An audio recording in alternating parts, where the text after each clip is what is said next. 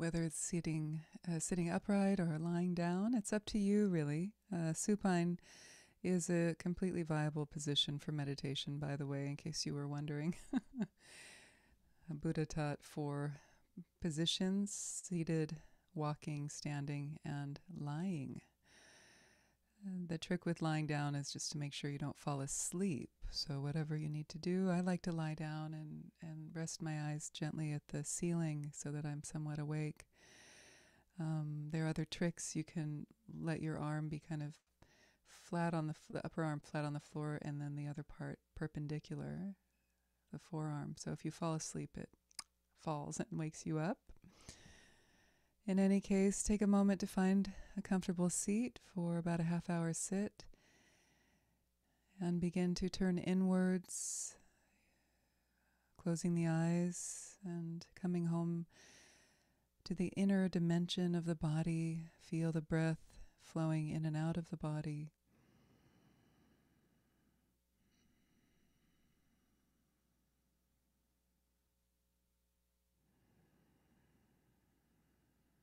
And feeling that you're just taking one more step into the next moment and the next, not a huge shift between the outer and the inner, as a way of committing to blending meditation with post-meditation with meditation, until your day becomes a seamless meditative experience. So feel any tension in the body, releasing it with the out-breath.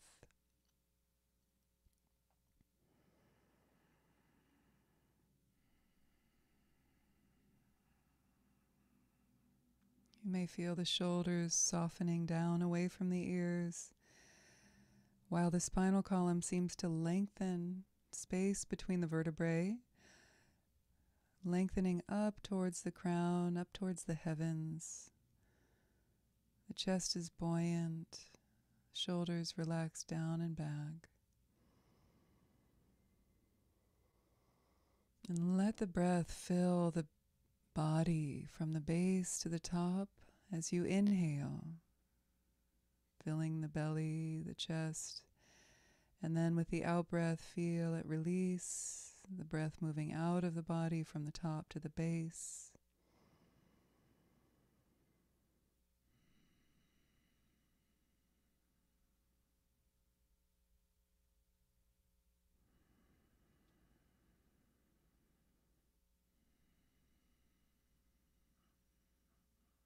And just like the shoulders releasing down, with the out-breath, let the jaw mirror that movement of release. Even feel some space grow between the upper and the lower molars.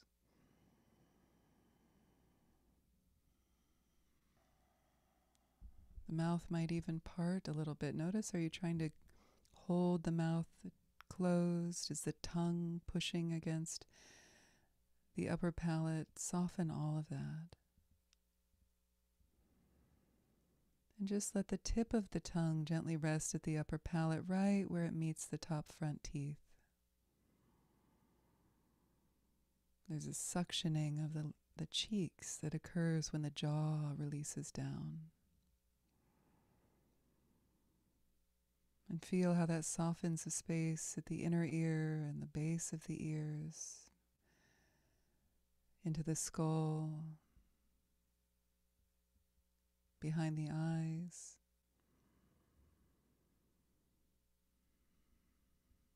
Feel the space of the brow, the third eye opening.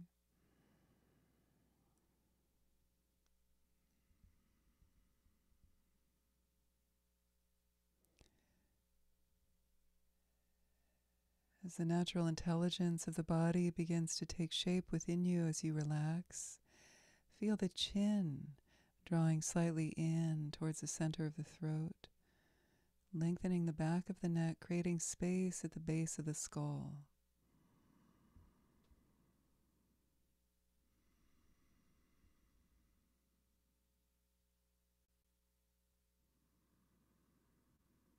And notice when the space opens at the base of the skull, the breath changes.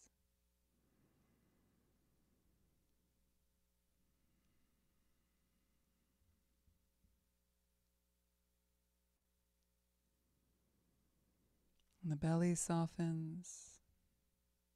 Loosen your belt line if you have a tight waist. Let the belly soften out and let the breath fill the belly as you breathe in and release and empty as you breathe out.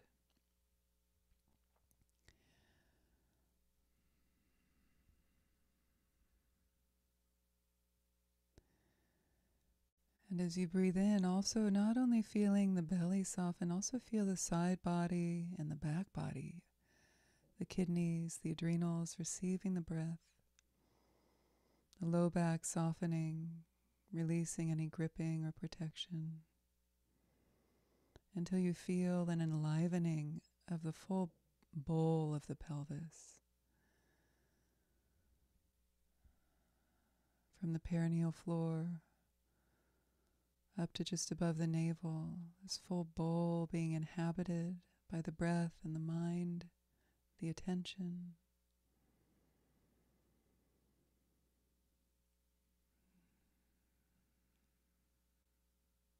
This is called the seat of prana, the life force. With each breath is fueled and filled, replenished and enlivened. Receive that gift of the life force at the hara, the navel center, and the bowl of the pelvis.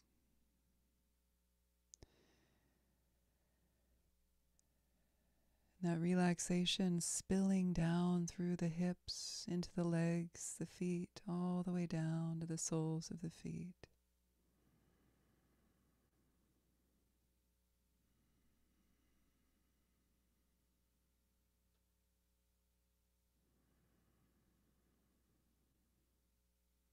The arms are relaxed and the palms resting on your thighs, palms down.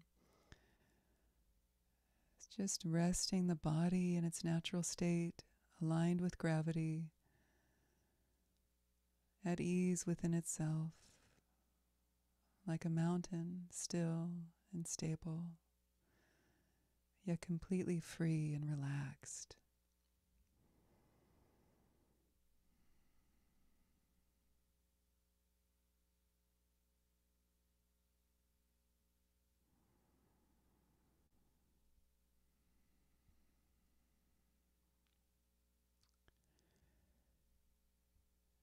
And settle the breath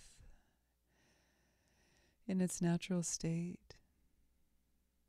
And just breathing naturally like a sleeping baby in a crib. No control, no effort, no restriction, just breathing naturally.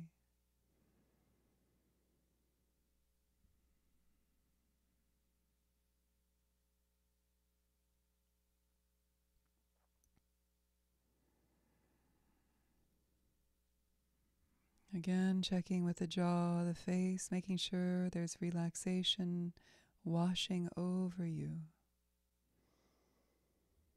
Softening more deeply into meditation with each out-breath.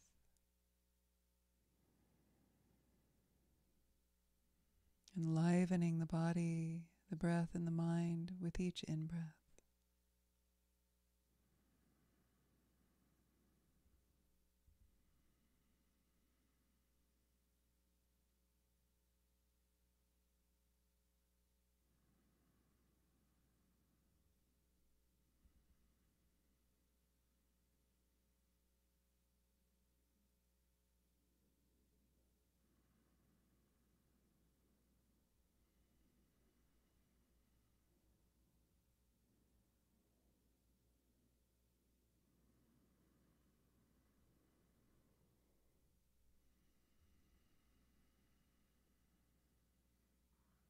And then you may notice the mind coming in, wanting to steal the show.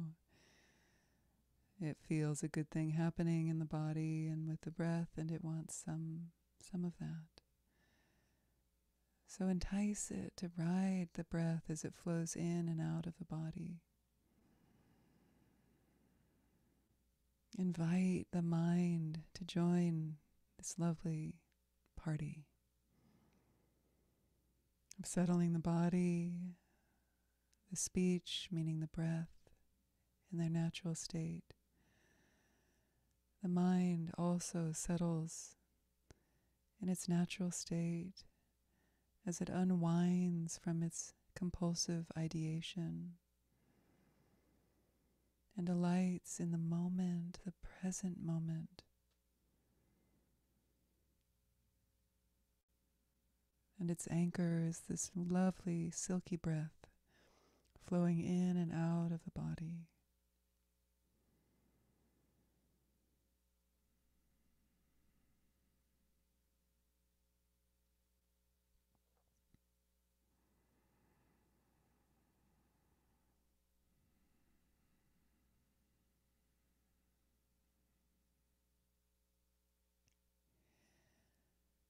And it's important with the mind to give it plenty of space to roam, even though you're inviting it to the breath. There's also a quality of spaciousness. It's said like a herdsman on an open, grassy plain, reclining on the hillside, alert yet passively watching his sheep graze. Your awareness just watches thoughts as they rise and fall, come and go, but without clinging, without grasping, just observing in this large open field of the mind.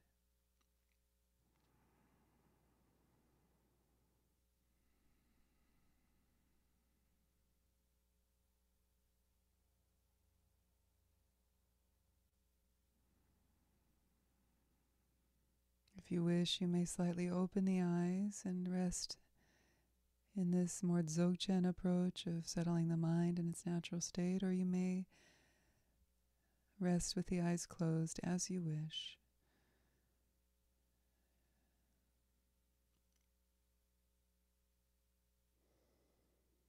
If you open the eyes, soften the gaze so there's not a staring quality, but the muscles behind the eyes are relaxed. And blink when necessary, and soften the gaze. Soften the jaw.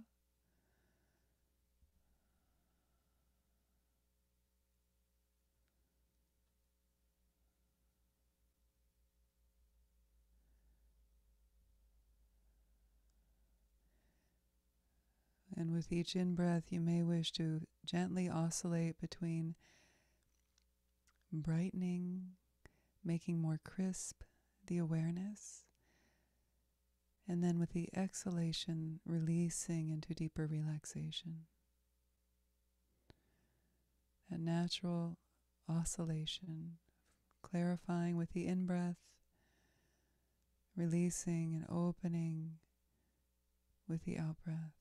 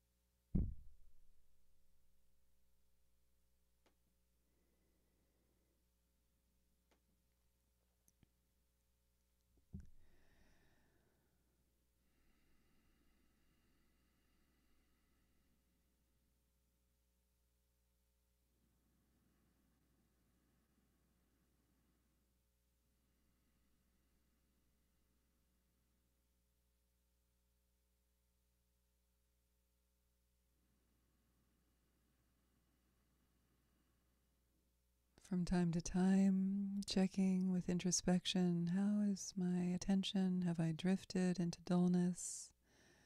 If so, then brighten with the in-breath, turn up the inner luminosity. Maybe open your eyes if they're closed. Or on the other hand, with introspection, if you detect that you've spun out into excitation, of agitation, thinking a lot, habitual thinking, then release with the out-breath into deeper relaxation and stability. Maintain a constant thread of mindfulness, moment-to-moment awareness of the present, imbued with that wakeful luminosity.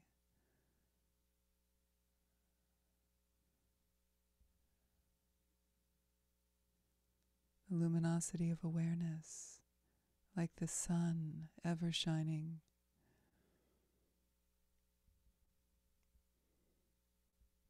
Illuminating the darkness, evaporating the fog of delusion, dullness.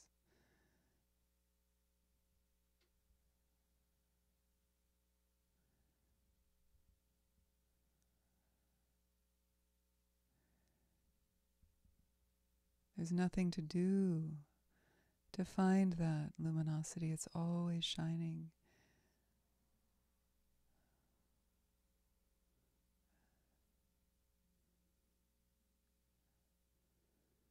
And rest from the vantage point of awareness. Watching thoughts come and go, releasing, free of grasping, free of distraction. Settle the mind, the breath, and the body in their natural state.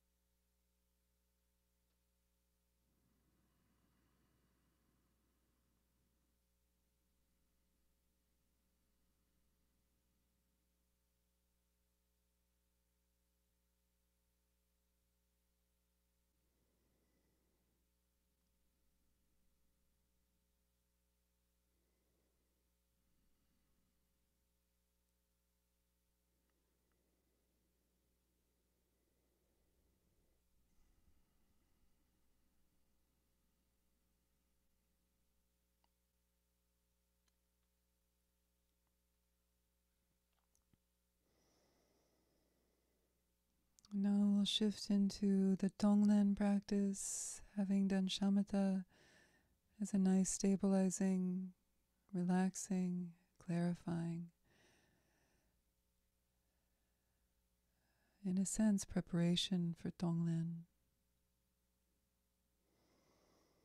ascending and receiving this compassion practice that's so integral to the Lojong teachings. The Tong is the sending of well wishes, of prayer, of healing, of goodness, the remedy. The Len is the receiving or taking. The taking of the hardship, the delusion, the confusion.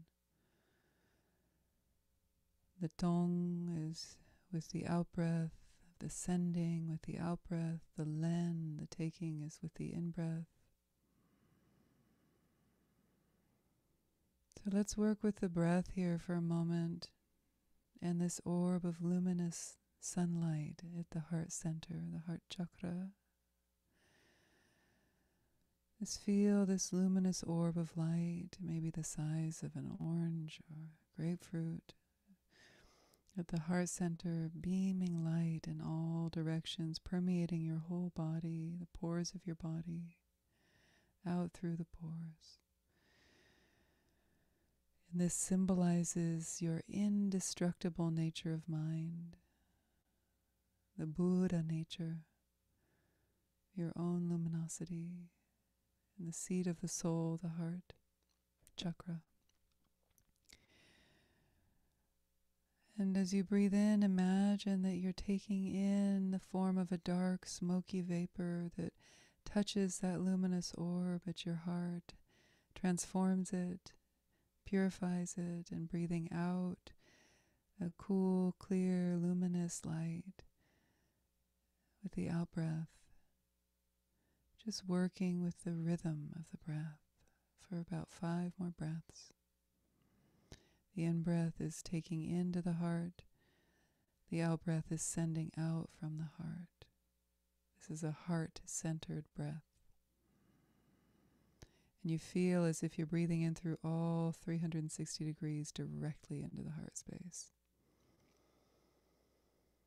And breathing out all 360 degrees, up and down, left and right, all around.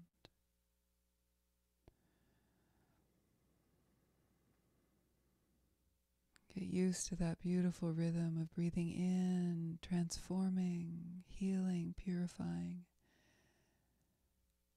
Breathing out, sending, making the offering, goodness in all direction through light.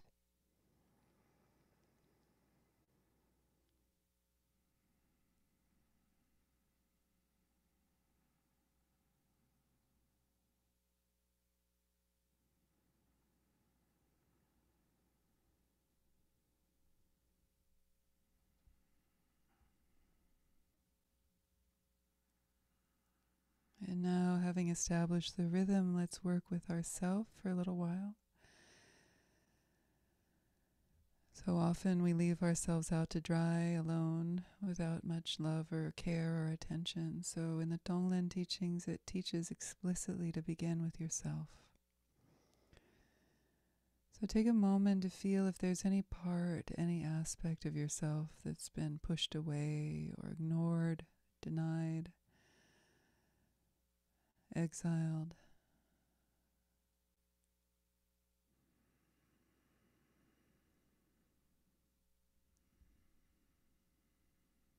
Just some thought that's been hovering around that you may have been ignoring or pushing away, or a feeling,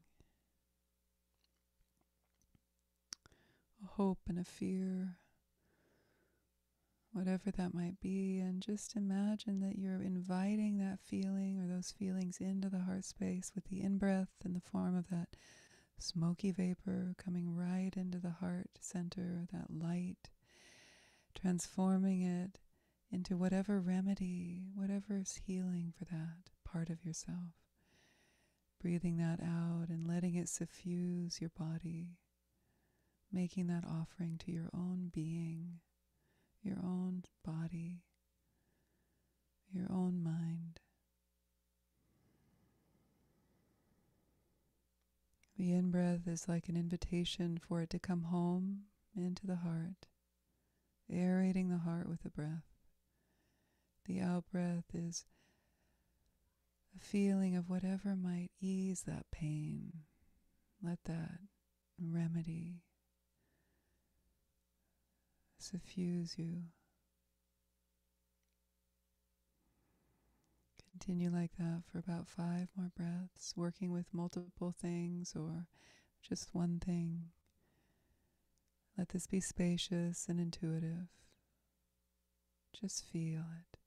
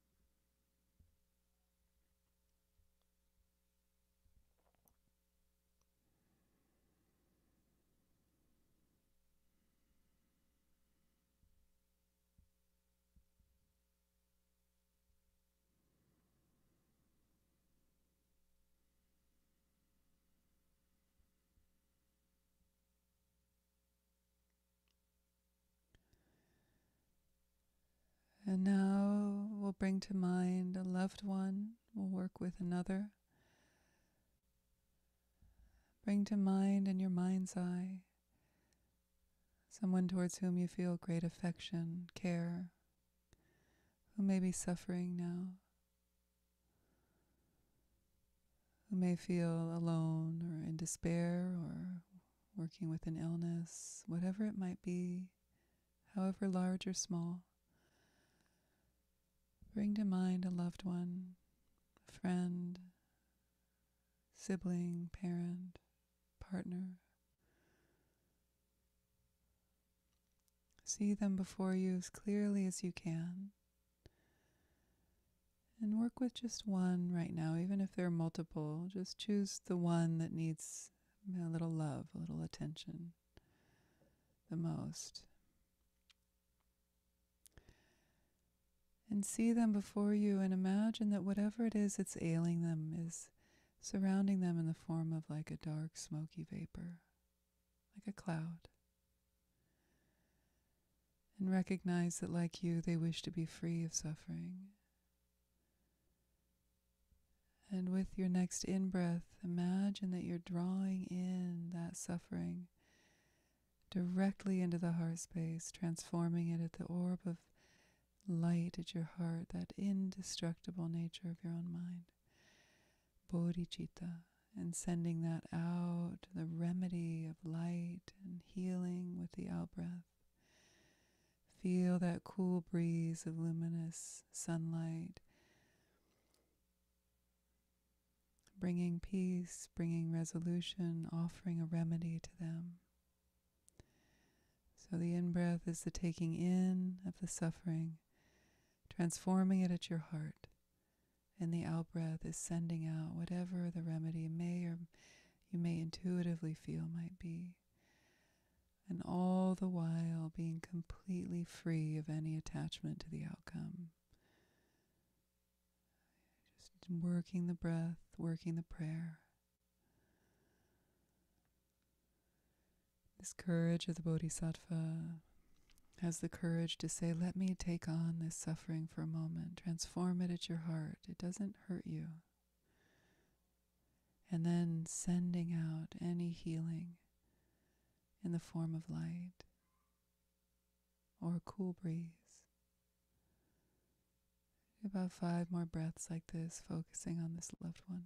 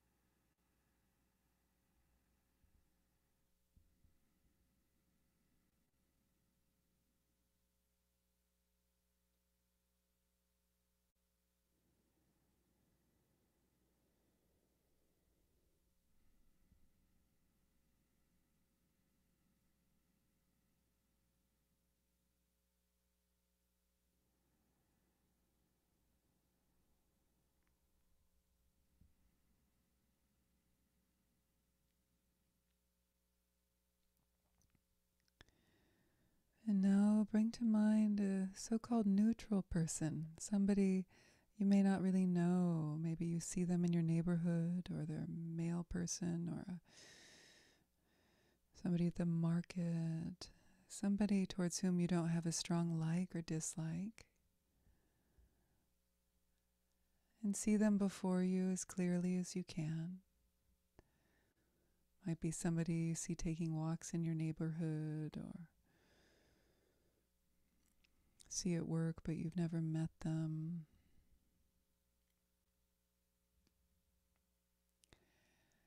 And just intuitively sense that whatever they may be needing is something you can offer now. Maybe they're suffering in some way. See it as a dark, smoky cloud. Breathing it in, transforming it at your heart, and breathing out the remedy, a cool, clear, healing light. Feeling this kindling of tenderness towards somebody you don't even know. This willingness to care and to lighten their burden for a period of time. Really let this work on your heart, on your system. Breathing out an offering of relief from suffering. Do about 5 more breaths with this neutral person.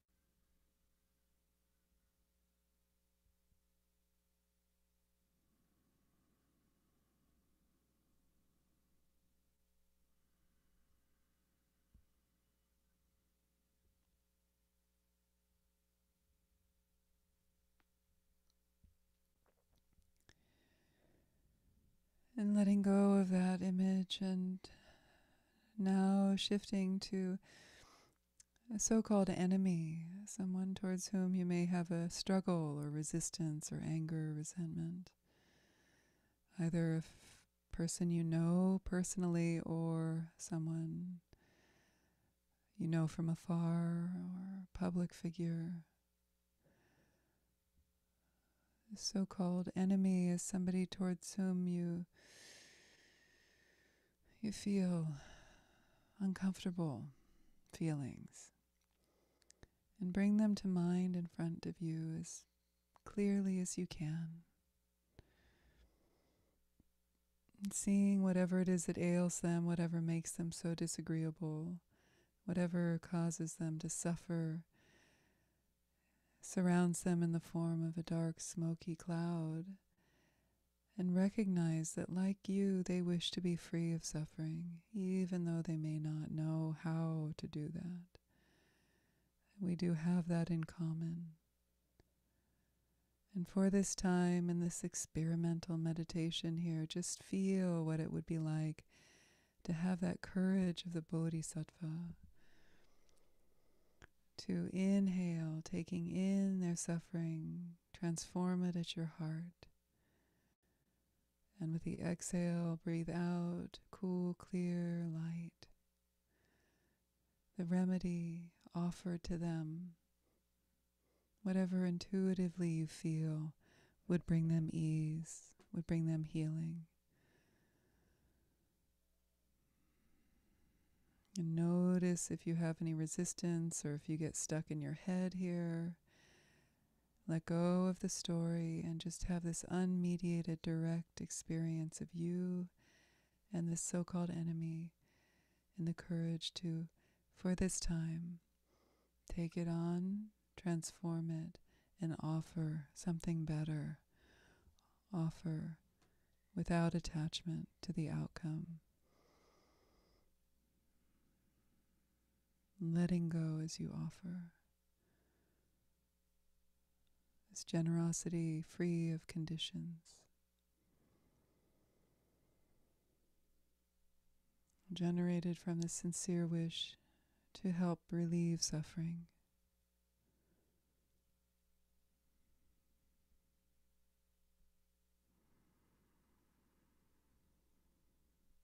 Spend about 5 more breaths focusing on the so-called enemy.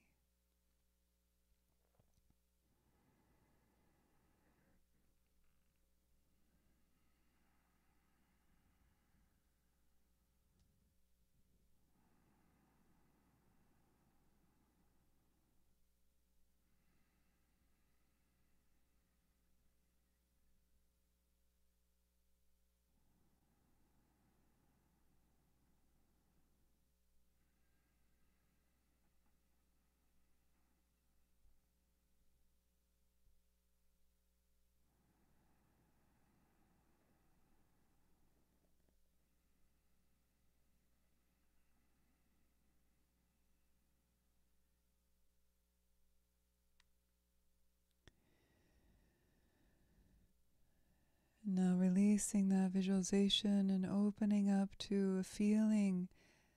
Now we'll work with the world for a while, the global community. And one way to do this is to imagine that you're looking down upon the earth from the moon.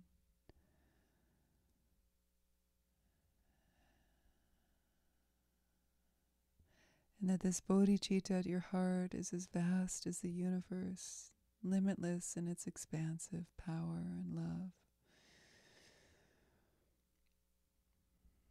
And seeing, like a bodhisattva, the suffering all across the world. The animals, the insects, the humans, the beings seen and unseen, all sharing this beautiful planet. And you can imagine that also the planet, the suffering of and on the planet is a dark smoky cloud surrounding the world, and with the in-breath like a vacuum, you're drawing that in, transforming it at the heart, and breathing out a cosmic wind of clarity and love, healing to the earth and all the inhabitants of the earth.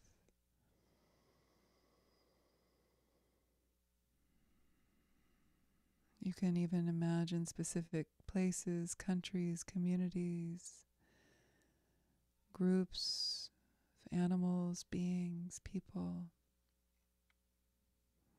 Breathing it in, transforming, and breathing out. The Tong with the out-breath, the Len with the in-breath.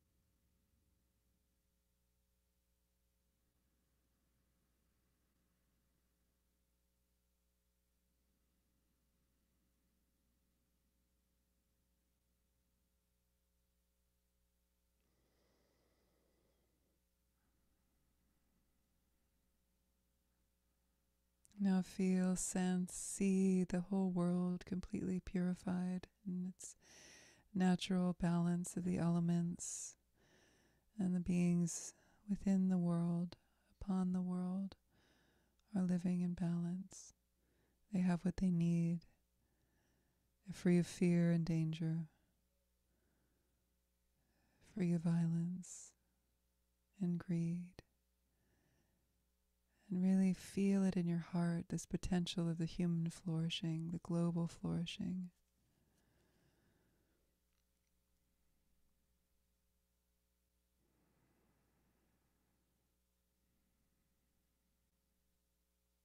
Make that prayer, may it be so.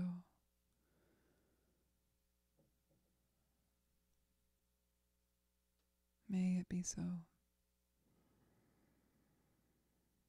May all beings be free of suffering and the causes of suffering.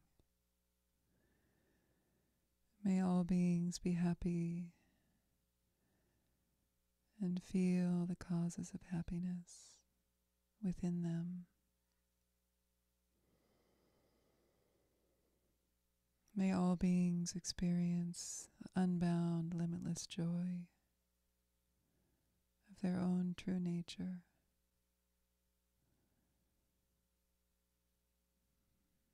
And may all beings rest in equanimity, free of the extremes of attachment and aversion.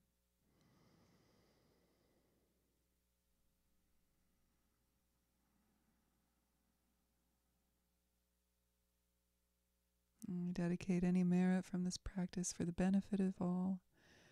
We give it away.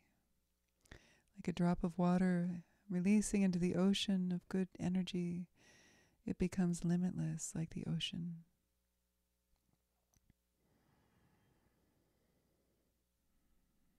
Thank you. Let's slowly open our eyes and come back.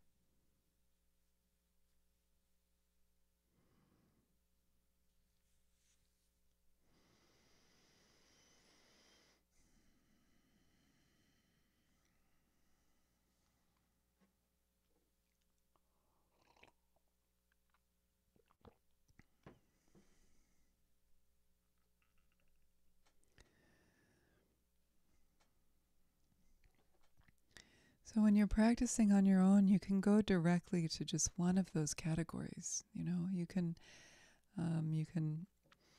go directly to the loved one if somebody is in need, or to yourself, or to the so-called enemy or neutral person. You don't have to do all those stages sequentially in every session.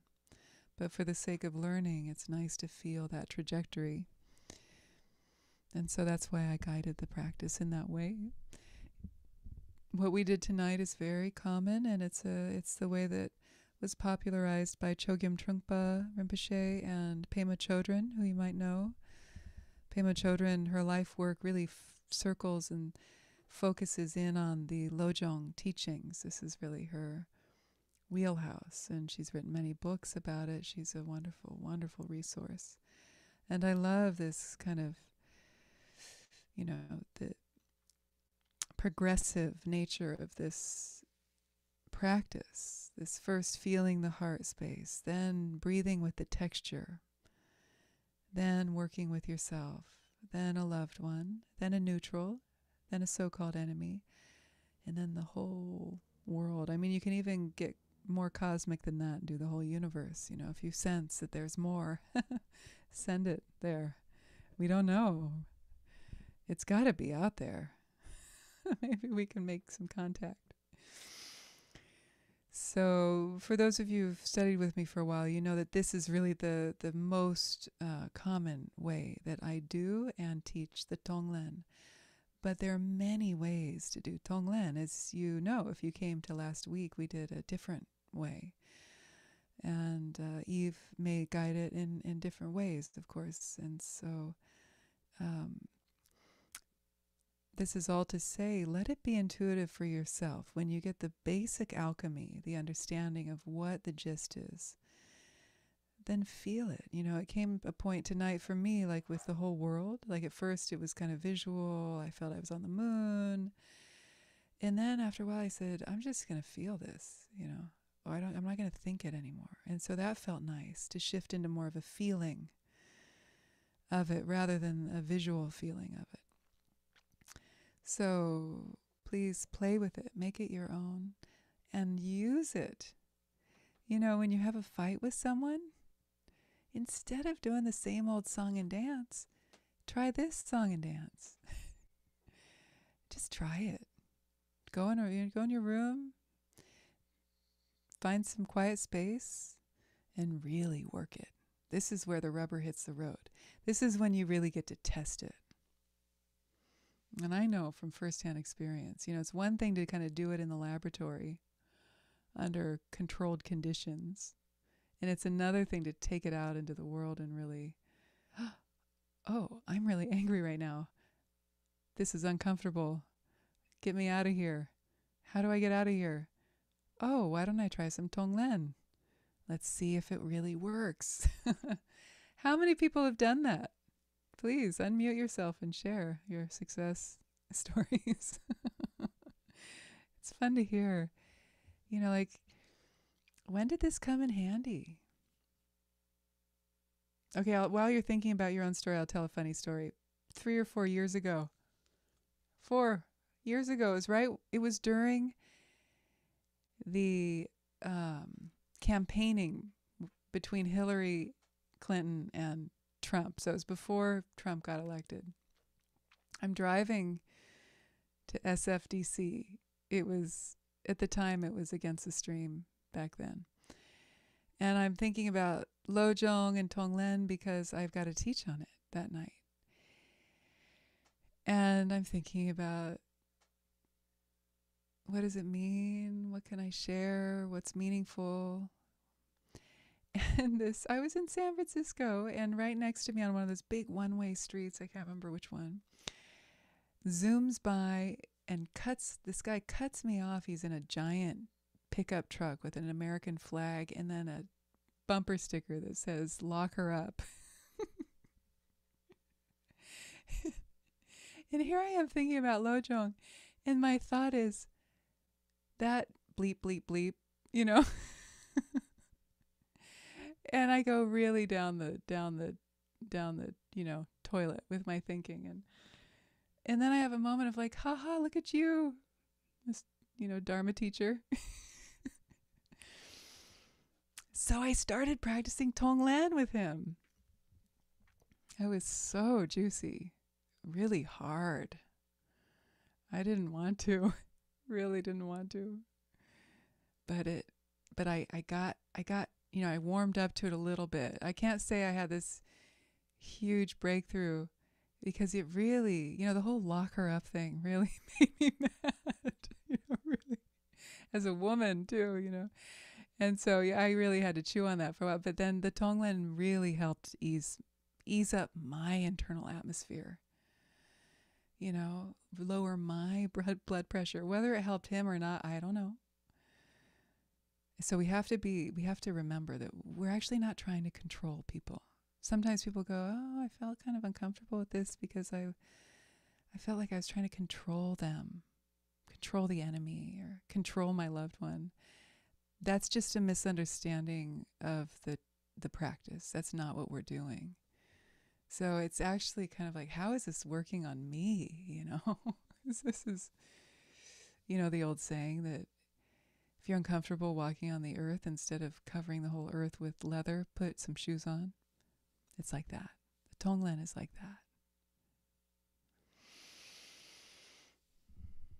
that. How about you? Okay, that was my little Tonglen on the go. Did you have any stories of when it came to you and you were like, oh, I can do this now? I have a question with a case study. Okay. If I can share. Yeah. Well, I guess my question first was, does the person need to be suffering? Because I tried to use it tonight with someone who, who's actually quite upset with me, and rightfully so.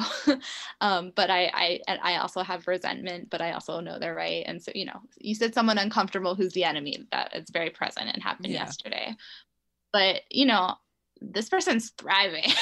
So is it about, like, do we need to imagine them suffering, or is it just back to a universal truth of like, well, everybody's suffering in some way all the time? Or, I got kind of caught up in the that element of, you know, was the guy locking her up? Did you, I mean, he probably was suffering to think that, but in this case, this is a beautiful human who I'm having friction with and is doing quite fine on his own. And so I just wonder about, choosing people and that if they're not suffering. I see. I understand. Yeah, it's a good question. No, they don't have to be like, you know, battling a disease or COVID or, you know, like it doesn't have to be a big, oh, this person that I'm working with has to be suffering. And it's true that basically, if we're in a human body, we're all suffering to a certain extent, one way or another, right? I don't know about you, but that's definitely been my experience. And so you can just connect with that kind of like humanity, the mortal toil, you can say, coil, the toil and the coil, and work with that. But there was a little key in there because you did say that this person is irritated with you, right? Or agitated. You used a word, something like that. That's a form of suffering. So that agitation, you know, could be a part of something larger. So absolutely, they don't have to be suffering big time. You can also work with like a loved one who you just want to spend some time helping to lighten their load. Like, for example, I'm just going to say who I worked with and my loved one tonight. I often work with my 20-year-old child. They are in finals right now. And so I was breathing to them, Tara, who is probably suffering to a certain extent just studying, but I love them so much. So I don't know if they're really suffering, and they're not suffering with some life-threatening thing, but I'm aware of that, just the suffering of humanity, and that can be enough. Yeah. I saw a chat come in. Diane, do you want to say it, or do you want me to read it out loud? Well, I was on my bicycle, and I really think this driver ran a red light because I'm pretty good about stopping at lights.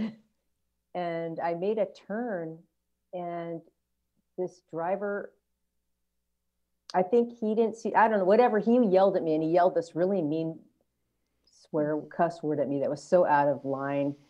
And I just felt kind of scared and deep, you know, rancor was a good word.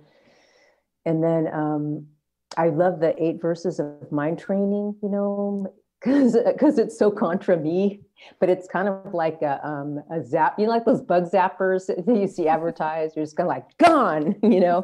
So, but I know it helps. So it dissipates the smoke of whatever. So I just started thinking about it. I mean, it was like, well, I should give the victory to him. But I started the Tonglen on the goat. That's what Pema calls it. Yeah, it's good. And, you know, slowly that became, you know, like, and then I kept thinking of him for quite a few weeks. I would just think, oh, probably wanted to jail Hillary back when. But it works. Yeah. And you know what? And I have a friend, we were talking about transactional Dharma, and I guess I do it for a payoff. Yeah, it's kind of, we're human. It's hard not to want to feel better, if anything, even if we can't fix that person or fix others, right? It's a transactional even if we're doing it for ourselves. I fixed me from being angry. Yeah. Yeah, thank you for sharing. That's great. Yeah, Tonglen on the go. That's what we're talking about here, is this in the moment. And it can also be Tonglen in bed. Like sometimes when you're trying to fall asleep and you can't, just breathe it in, do the self-Tonglen. Or if it's thinking about somebody else, you might work the Tonglen with them for a while. It can help soothe and bring things down to a manageable size. Yeah. Anyone else? Juliet raised her hand, please. Yes. So I've just only recently been joining on here because I go to Land of Medicine Buddha, and Venerable Tenzin, she was substituting. And of course, where she goes, I always like to go. So that's when I discovered this group. and I've been really enjoying coming here on Wednesday. So Tonglen is somewhat a pretty new concept for me. I've heard it from her before, and recently through this Wednesday, I've been doing a little bit, and it's been really very nice. I've done it before bed before. Usually I'm thinking of my brother. He's the one that I'm more concerned with. He struggles a little bit more, and my son's he's in the Naval Academy as a sponsor mom, and she has COVID right now. So in the practice, I was thinking about her as well. So it's really nice. Yeah. I don't know how it affects in the greater thing, but it felt good to do it. Yeah. Thank you. Yeah, thank you for sharing and welcome. Yeah. It's nice to have you here. And thank you. Yeah, the Tonglen is such a lovely treasure, and it really, at this time, especially when we're SIP, shelter in place, it gives us a way to feel connected with others, to feel that we're doing something good and helping people in some way. And I think this is a really great time to incubate this and really work it. Okay, somebody else wanted to share?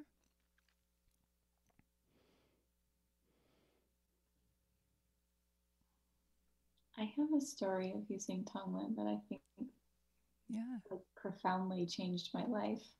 Who knows? Because who knows what would have happened in that moment if I hadn't had that practice. But it's kind of cliche, but the first time I met my mother-in-law, I was like, had such a reaction to her. And immediately went to Tonglen for myself for that like intensity of reaction. And it just like chilled me out. And I was able to like not be reactive. And I mean, I'm still with my partner and I still have a relationship with my mother-in-law. So there we are.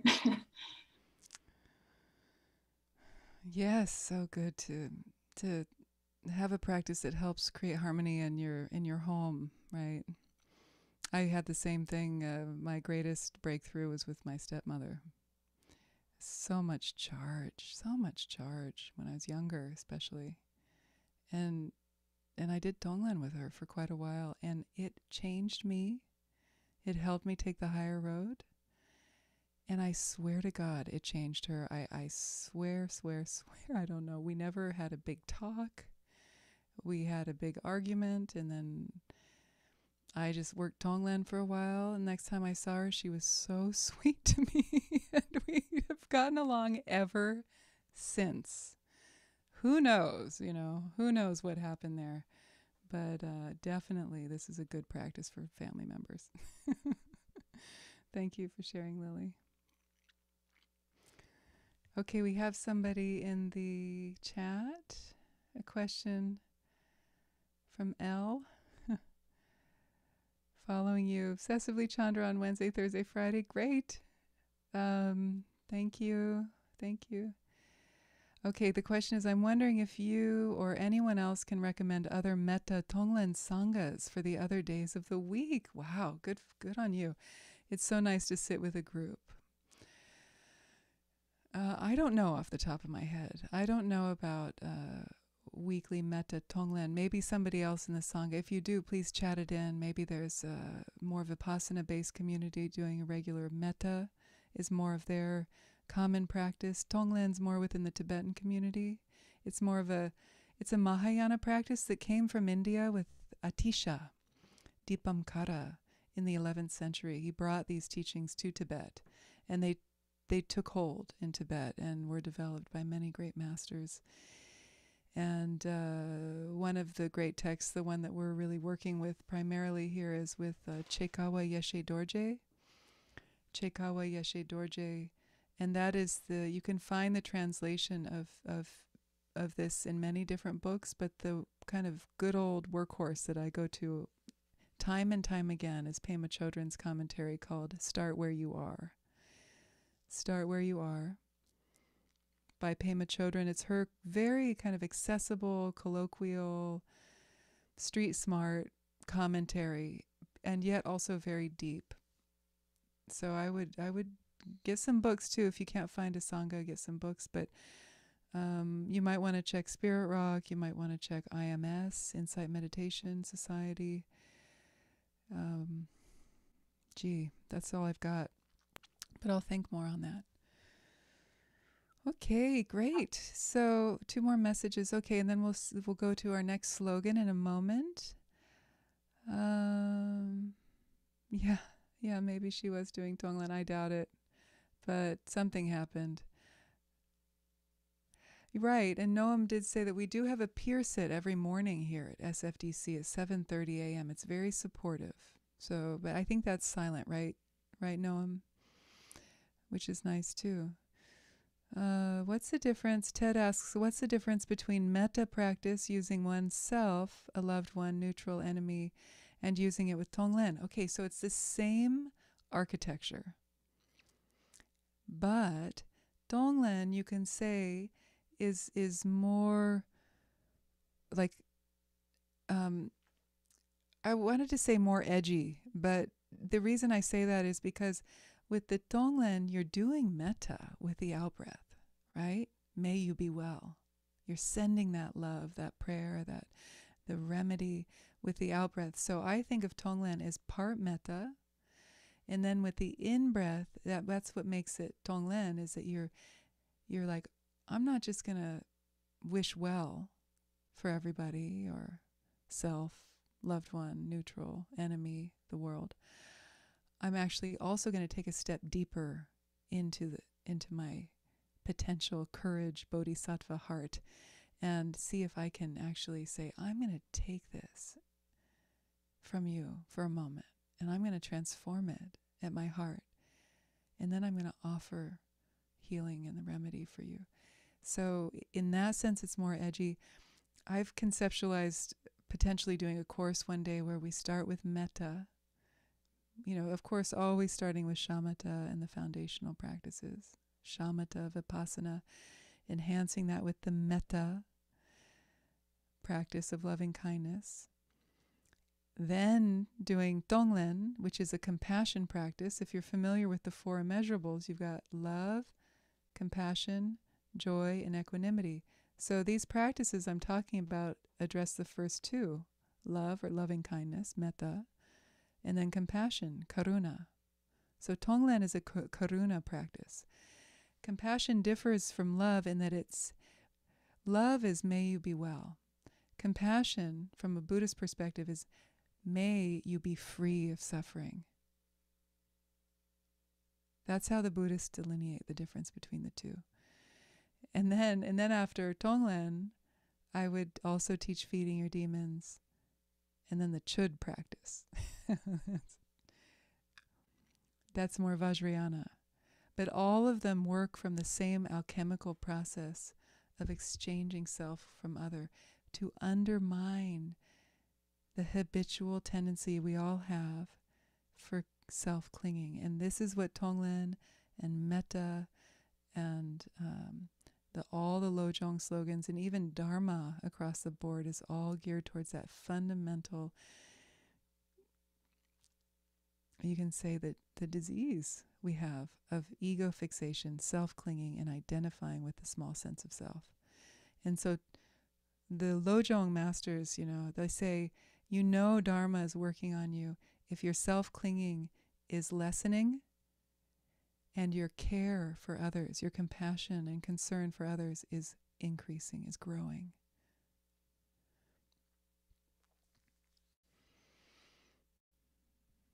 Elle says, it says tangled, but I assume you mean Tonglen. How is Tonglen different than metta? Ditto. Why do we start with vipassana instead of starting with metta? Well, shamatha vipassana are usually kind of like 2 wings of a bird. With the meditative development, it said, without concentration, you don't have much. So you can do concentration, aka shamatha, mindfulness practice, you could call it. using a lot of different tools, right? You can use the breath, you could use visualization, you can use mantra recitation.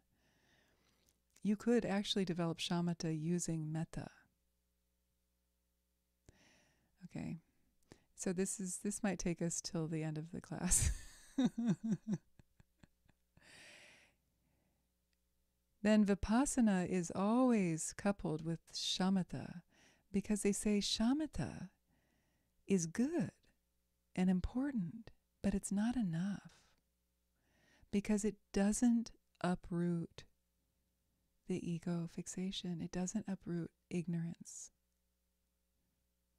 That's why vipassana is needed, because vipassana literally means clear seeing, insight, right? Vipassana. Passana is to see, vi is special. So it's special sight. And what that refers to is seeing into the nature of reality, seeing into impermanence, recognizing that all phenomena, including your own mind, are empty of intrinsic existence. So this is deep, and a direct experience of insight is an experience. It's not a thought. It's an experience of that shunyata, of emptiness, which is actually a vibrant fullness of interconnected luminosity. It's not like a void. So that's a very interesting topic. And even in the, one of my main mentors, Alan Wallace, who is kind of like the king of shamatha. Like, that's the main thing that he teaches. He teaches shamatha. How many people have studied with Alan? Can you raise your hand? Anyone? He's amazing. You could find him free podcasts on podcast apps, lots of online teachings. He gives a lot of his Dharma totally for free. And he's like a teacher's teacher. Anyway, he's one of my main mentors, and he was the Dalai Lama's translator, still is from time to time. He said to His Holiness, I want to help Westerners achieve shamatha. And His Holiness the Dalai Lama said, that's fine, but you have to make sure they understand that shamatha only takes you so far, because it doesn't uproot ignorance. It needs to be augmented with vipassana, because with vipassana, it's like the solvent that helps release the self-clinging, the illusion of the small sense of self. And we merge into the ocean of the large universal experience, the Buddha nature. But those are just more kind of like, those are interesting, but we have to develop the heart. And so His Holiness said to Alan, augment shamatha vipassana with the four measurables: love, metta, compassion, karuna, joy, mudita, and equanimity, upekkha or upeksha in Sanskrit. So we have to develop the heart. And yet if we just develop the heart and we have no mental stability, no attention span, it's not going to get very far, and it's not going to be very effective.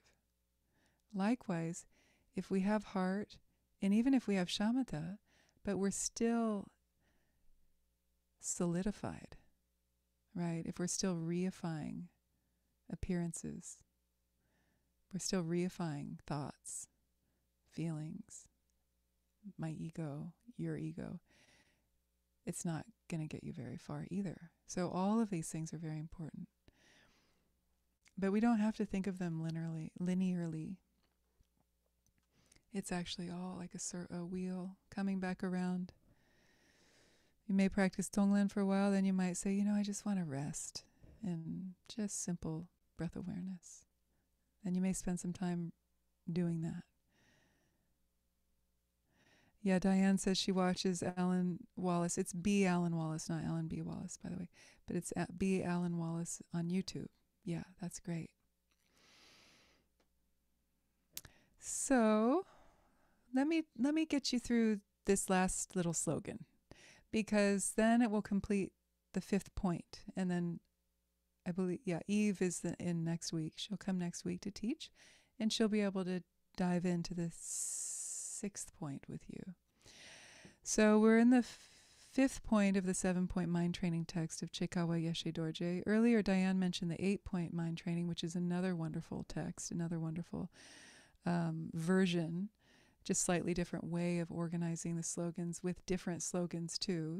If you continue your studies with Tonglen, maybe some of you already know this, there are many different texts, teachers, traditions, and this is just one that I said earlier is popularized by Chogyam Trungpa Rinpoche and Pema Chodron. So we have, in the 5th point, there were only 4 slogans. Remember, we talked about this last week. And we talked about the 21st slogan, always maintain only a joyful mind, which actually goes with the next slogan, 22, that we're focusing mainly on tonight, which is, if you can practice even when distracted, you are well trained. That's one translation of it. I'm going to post these 2 slogans. And I think, Noam, don't we have this PDF on our webpage too? Can you confirm that? I said that to the group last week, but I haven't seen it lately. I saw it a few months ago. I want to make sure people have this, that they can get it for free and don't have to buy a book if they can't or don't want to. But there's a PDF that should be accessible to you on the Well of Being website. And we will confirm that. Right. Okay, he can't do it while he's recording. Okay. Diane, did you just paste that? Is that what just got pasted? In any case, you've got it pasted in your chat. And these 2 go together, so I'm going to kind of lump them together in my talk here. So if you remember anything from these teachings, please remember that the whole point of Lojong, and of all Dharma practice for that matter, is to transform the way you relate to the world, out of reactivity and into a more expansive approach or mentality. In other words, as one of the slogans said earlier, to transform adversity and all your joy, all your adversity, into the path of awakening. So we don't leave anything out here. We don't leave anything out. It's not like we just want the bliss and we avoid the pain. It's not like we go looking for pain. But when it comes our way, we've trained to recognize the opportunity. So the whole point is to transform adversity and joy into the path of awakening, to use it as fuel. And as I already said, it's also to reduce the self-fixation, the self-clinging, and increase compassion and care for self and other. Bodhicitta. In a nutshell, that's your elevator speech to a friend who says, "What is Lojong?" That's what you can say. And you're going to be tested on this at the end of the class. No, I'm just kidding. So remember, as stated in the last class, the near enemy of compassion is sadness or pity. So pity is the more classic definition. Some translators say sadness, but it's this kind of like depression we can get into, and then we get stuck in that. Or self-pity or pitying others, like pity is very different than compassion for others. So if we can meet that, if we're experiencing sadness or pity, we meet it, we let it be there, we feel what it is, and if we can, we yield to that. We don't fight it. We actually yield to it, which may be counterintuitive because you think if I yield to it, it will consume me. But there's an old saying, that which we resist persists. So if we can learn to yield to that feeling of sadness, depression, when you hear about the suffering of the world, for example, or when you look at our political situation and COVID, everything, it's pretty dire. So let it be there, listen to it, And then once you've done that, you've really done it. Once that moment or those moments have come to fruition, then feel that actually this isn't the end point. This experience is a bridge.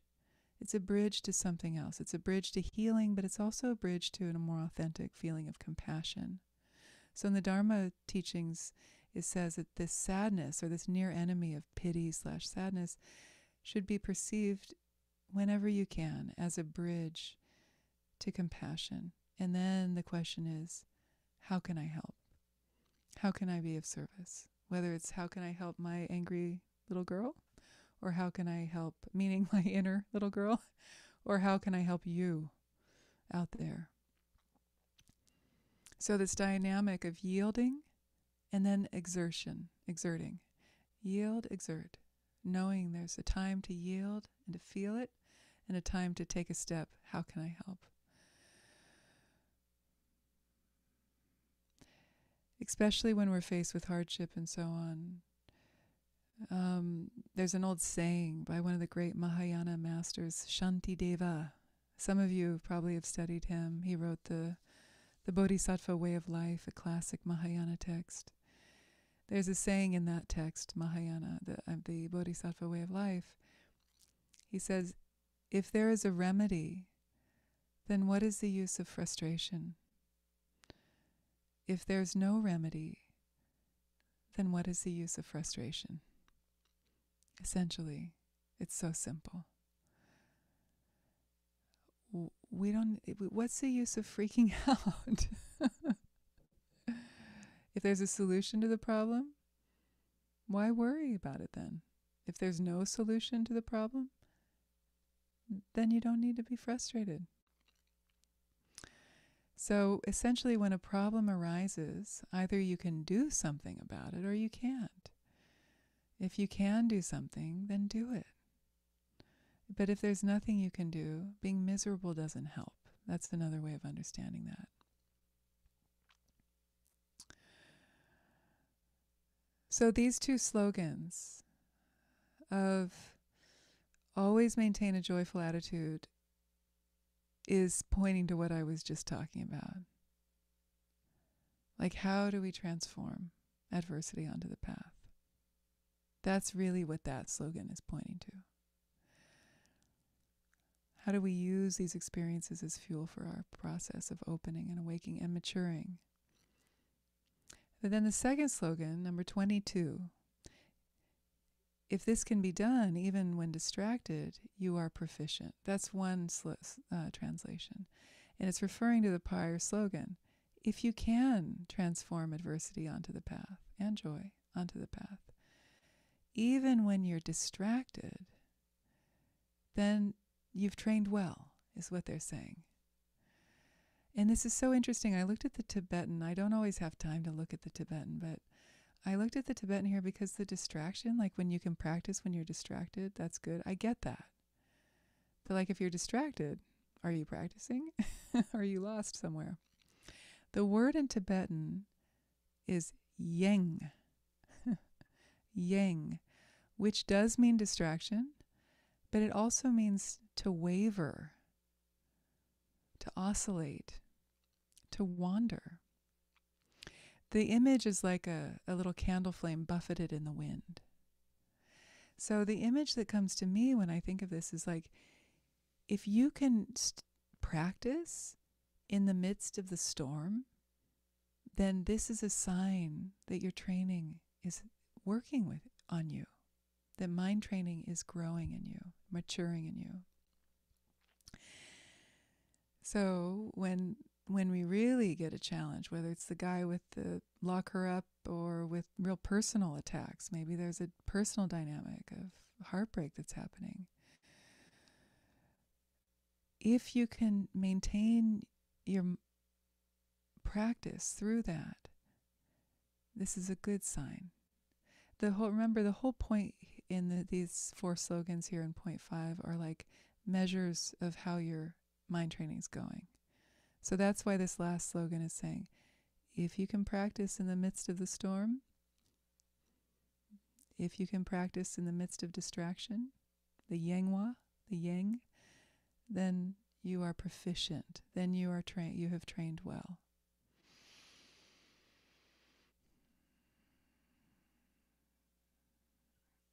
So if you have trained well, meaning if you've been mindful, if you've really let these practices take root in you, if you have a regular meditation practice, one of my teachers says, it's hard to have the post-meditation experience without the meditative experience. You've got to have your ass on cushion. It's called AOC, and you've got to do it. Ass on cushion. Now, I don't care if it's 5 minutes or 50 minutes or 2 hours a day. Just find a way. Put a piece of chocolate on your cushion. Do whatever the hell you need to do to get yourself on that cushion. You know, scientific studies show that frequency trumps duration. Okay? So if you practice 5 minutes every day, it has more of a beneficial effect in learning whatever it is that you're practicing, whether it's meditation, piano, a language. It has a greater benefit than just 2 hours on the weekend, you know. So a little bit every day. Some chocolate. So if you've trained well, a little bit every day, and you can practice even when wavering, the yang is happening. So maybe just remember that word, and then when you're feeling distracted or chaotic or the world is swirling around you, just, oh, that's the yang. That's the yang. Can I practice in the midst of the yang? The wavering, the movement, the wandering, whether it's your own mind or the world around you. So if you can integrate, and another way of saying it is if you can integrate everything onto the path and stay awake to it, even when you are buffeted by the storm, this is a good thing. This is an indication that mind training is taking root and maturing in you. Remember, mindfulness is so important. Shamatha trains in that. Also, different forms of modern day Vipassana trains in that. And the word in Tibetan is drenpa, which literally means to remember. So it's a training to remember, oh, I don't have to go down that route. I can go this way. I can come home to my breath. I can practice Tonglen or metta. So mindfulness is very important here. And that's that age-old image of the candle buffeted in the wind. Mindfulness meditation is like putting a nice kind of votive around that so that the candle flame can be nice and still. Another way of putting this is let distraction remind you to practice Tonglen or Shamatha, whatever you practice. Let distraction, the Yangwa, be your mindfulness bell, as Thich Nhat Hanh would say. Isn't that a cool idea? Can we train ourselves to make the thing that we usually think is our ruin be our mindfulness bell, our reminder, our drenpa to come back to our practice? You could breathe in the challenge and breathe out the good. Tonglen on the go. Doesn't have to be fancy. And use distraction to bring you back to the moment. That's to be celebrated. That's what's called the miracle of mindfulness.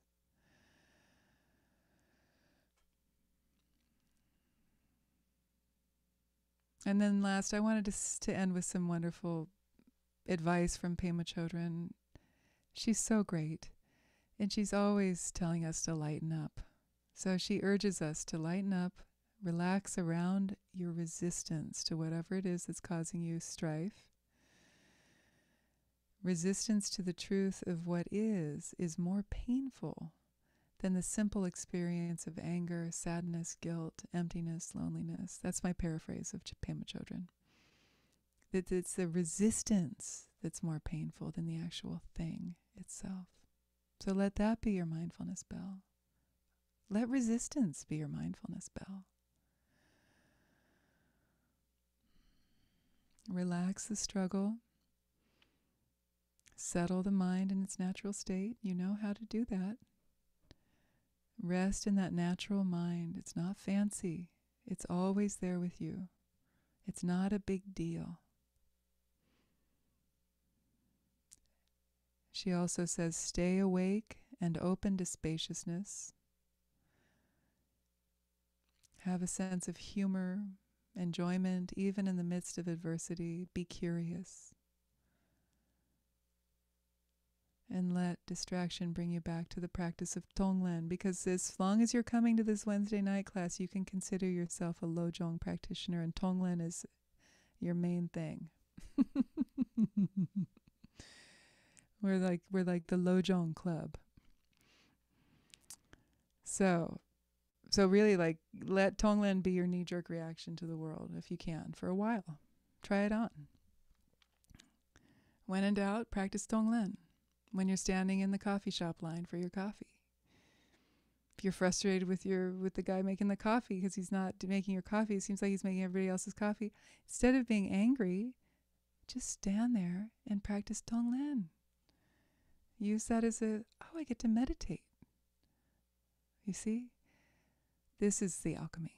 And this is when you move from being a beginner to an intermediate meditator. Or maybe advanced, because you're bringing it into your daily life. That's the real challenge. That's upping the ante. So we're at time now. So thank you, everyone.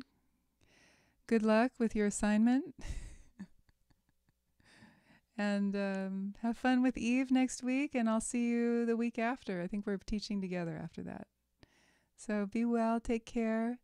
Thank you, Noam, for hosting. Thanks, SFDC.